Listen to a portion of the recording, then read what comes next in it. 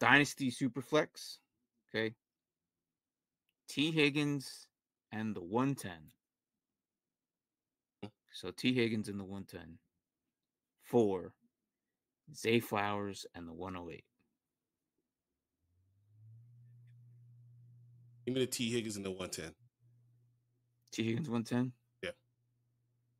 You didn't like what Zayflowers? Was that not good enough for you? I like Zayflowers more. I think I like T. Higgins more than I like Zayflowers a lot. Why is that? Because T. Higgins has not had the opportunity to be the number one receiver. I think that they're trying to convince him to stay, and then they're going to force him the ball. So he's young. They're going to force him the ball.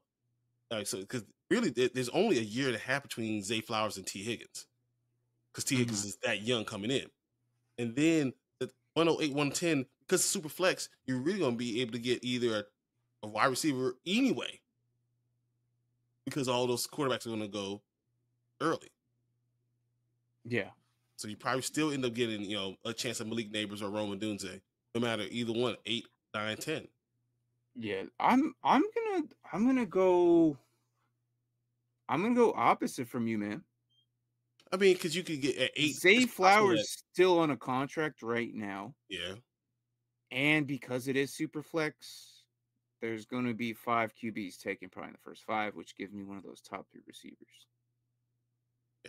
So I'm going to have 2 good receivers rather than I'm not knowing what that 110 might be. Or I end up with Brock Bowers and T. Higgins. Yeah. I don't know. I'll take the Zayflowers or the 108 because he's going to be with freaking Lamar for the next 2 years. That I know of.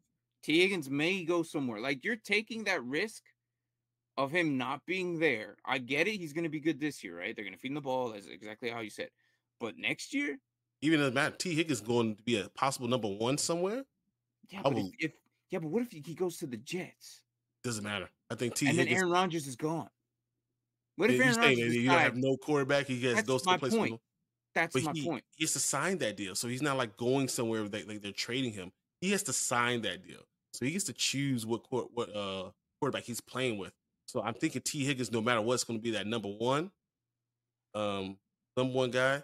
At 110, I believe that Zayflowers is going to have a little bit more difficult time now that Mark Andrews is coming back, because now they have 2 really good tight ends that you have to play both of them.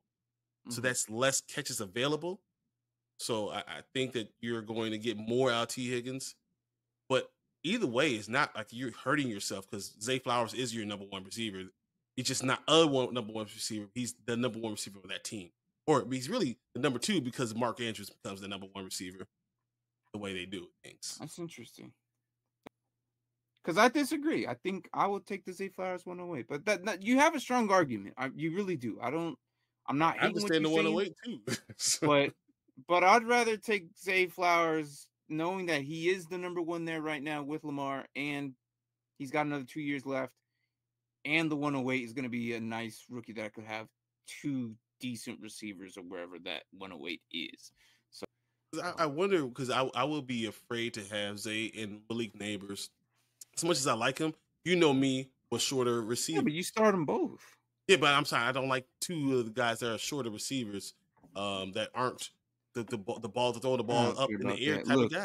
I like that guy. The last 3 years, these short dudes have been doing pretty freaking good. I'm almost. You're not wrong, because DJ Moore is my dude now. And he's amazing, and he's only 6 feet tall.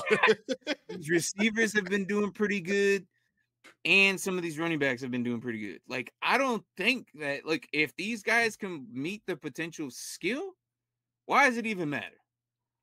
I get it. It's an old school mind thing. You might be thinking. I don't know what's going on. I like we're talking about wide receivers.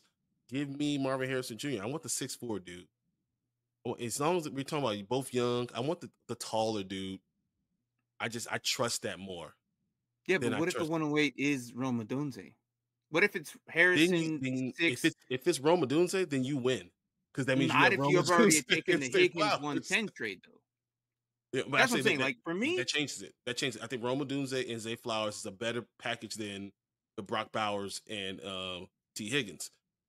If you get Rome Odunze, I just don't know if that if it's too much for me, I know I'm gonna get a 110.